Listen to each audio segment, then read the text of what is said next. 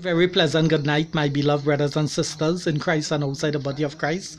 Well, once again, this is your Christian brother Eric Braxton speaking to you all from his beloved country, Trinidad and Tobago, the land of my nativity, the land of my birth, Trinidad and Tobago, this wonderful island country that is in the blue Caribbean Sea. Well, brothers and sisters, in this part 10 video, I just want to say that the white people are not Edomites. And even some of the white people is Edom. The Edomites are these black people in the black African community throughout the United States are teaching. Say what? If the white people are Edom, say what? We still have to love them. They are our white brothers and sisters. Brothers and sisters, these black Africans who are claiming to be the natural black Jews of the Bible and who are claiming to be the 12 tribes of Israel, the natural Hebrew people, Israelite people of the Bible, they are not that. They are making a false claim. But the thing that they are the 12 tribes of Israel when they are not the 12 tribes of Israel. They are being fooled and they are being deceived, brothers and sisters.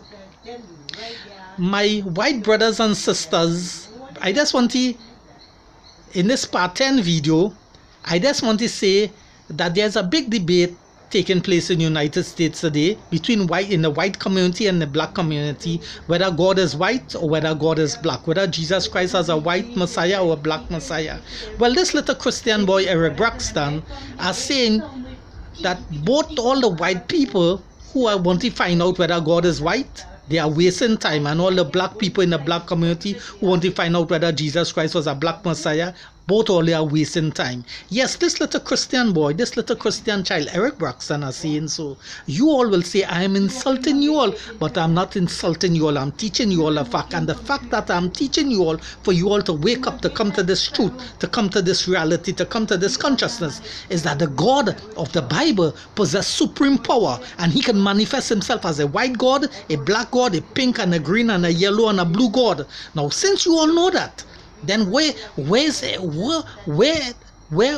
important? Why then we have no debates again to find out whether God is white? Because by you all know that God possesses supreme power. He can manifest himself in any color, and whatsoever color God manifests himself to the human family, as a white God, we will have to accept that. Whether as a black God, we will have to accept that. Whether as a pink or green God, we will have to accept that. So by I saying that and teaching you all that facts, Eric Braxton, this little Christian boy, this little Christian child way down in Trinidad, I will be not following all your footsteps to have no debate whether God is white or whether God is black. And Eric Braxton will be not joining all your debate, whether on the Winfrey Opera show or on any TV show or radio show, neither in the electronic media, in the electronic press media, to find out whether God is white or black. And all the research that you all are doing in the white community and in the black community to find out whether God is white or black, Eric Braxton will not be doing that research, because all that is a waste of so-called time, my black brothers and white brothers and sisters. Since we know the color that we are, that white and black and brown, what is most important for us to love one another, because love is the fulfillment of the law. That's what is the more important. My white brothers and sisters, you all are being caught up in this big debate whether God is white or whether God is black. And the black are being caught up in this big debate whether the Messiah Jesus Christ is white or whether he is black.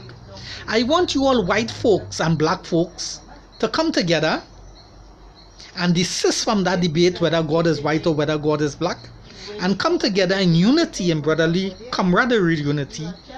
Open a bank account, have a fund where you all could donate money in that fund, whether it be 20, each person put $20 or $10, or how much they could put according to the ability, and raise a couple of $1 million. Buy food, buy medicine, buy clothing, buy cement, buy bricks, and go in and visit these different tribes in Africa and in South America. Because a lot of these tribes in South America, they are living on the reservation. They don't have proper houses. They don't have tank to full water. The women are running around up to this day with their breast naked, with their private part. We see it in YouTube, because a lot of these filmmakers, when they go down in Brazil, they film them naked and they show it on YouTube. When you go in Africa, they film these naked men, have the big testicles and the buttocks outside, and the women are naked. They are not clothed properly. So buy food and medicine.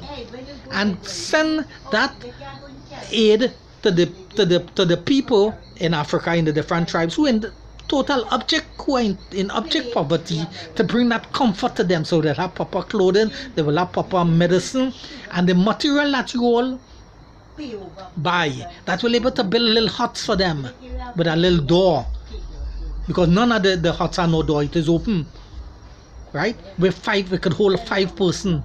The next one could hold 4 person according to the family. Bring that relief to them. That is more important, and to find out whether God is white or whether God is black. Doing what I'm instructing you all to do is more important to find out whether Jesus Christ is a white Messiah, or whether he was brown, or whether he is black. That is not important. You all hear what this little Christian boy is saying? Yes, and I will be making more videos to concretize that truth, to concretize that awareness in the black community and white community. So my black brothers and sisters and white brothers and sisters, follow Eric Braxton advice and put this in practice. So all my white brothers and sisters and black brothers and sisters who will happen to see this video on the internet and the World Wide Web, after watching this video, share the knowledge with others, tell others about the video, so that they too will hear what Eric Braxton will have to say, and desist from that debate to find out whether God is white or whether God is black. Because God possesses all colors and he can manifest himself in any color. You all are wasting time when you all have these national debates whether God is white or whether God is black. There is more important thing to find out whether God is white or God is black. By raising these funds, collecting these millions of dollars, both white and black coming together, opening a fund, pooling that money and helping people in the poor community, also in America, and that part of that money could go and help people in Africa and in the different tribes in South America. That is more important to find out, in trying to find out whether God is white or whether God is black, or whether the first man God created was a black man, or whether the first man God created was a brown or a blue man. Whether the first man God created was a white man, I, Eric Braxton, accept that. Whether he was a black man, I, Eric Braxton, accept that. Whether he was a green or a pink man, I accept that. Whether Jesus Christ was a pink man, I accept that. That he was a black man, I accept that. Whether he was a white Messiah, I accept that. So you see, Eric Braxton is not on colors. And it's time you all wake up and adopt that attitude. Brothers and sisters. It's growing up time for you all. And I will encourage you all to grow up that way and adopt that right attitude. Yes, I will reminding you all, because Eric Braxton have grown up physically and both spiritually. That's why I'm not on colors, and I am not debating, and I am not doing no research to find out whether Jesus Christ was white or Jesus Christ was black. Why? Because any color he is, I accept that, because all colors is of God, and he can manifest himself in any color. You all get the facts now? But majority of you all are not thinking that. Why you all are not thinking that? Because you all haven't grown up to adopt that attitude. And I, Eric Braxton, are teaching you all to adopt that attitude. Brothers and sisters. You see, brothers and sisters, I'm teaching you all the right thing, and I'm leading you all in the right direction. My dear brothers and sisters. My dear brothers and sisters in the black community and in the white community. But you all doesn't have that attitude now. That's why both of you all are on that foolishness. And what is that nonsensical foolishness? Having debate whether God is white or whether God is black. Trying to find out whether Jesus Christ is white or whether he is black or brown or green. That is not important.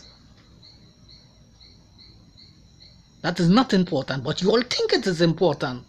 That is not important. Because when Jesus Christ come back to this earth, whether he come as a white God, the human family can't change that. We'll have to accept that. And whether he come back as a black God, no human being can change that. We will have to accept that. And whether he come back to this earth as a brown God or a pink or a blue God, we all will have to accept that. And there's nothing we can do about that.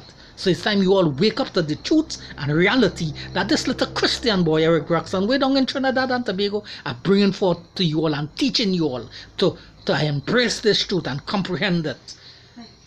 My brothers and sisters in the white community and in the black community, having watched this video, will you all have a heart of change and accept what I'm saying, embrace it a full 100% and adopt that attitude?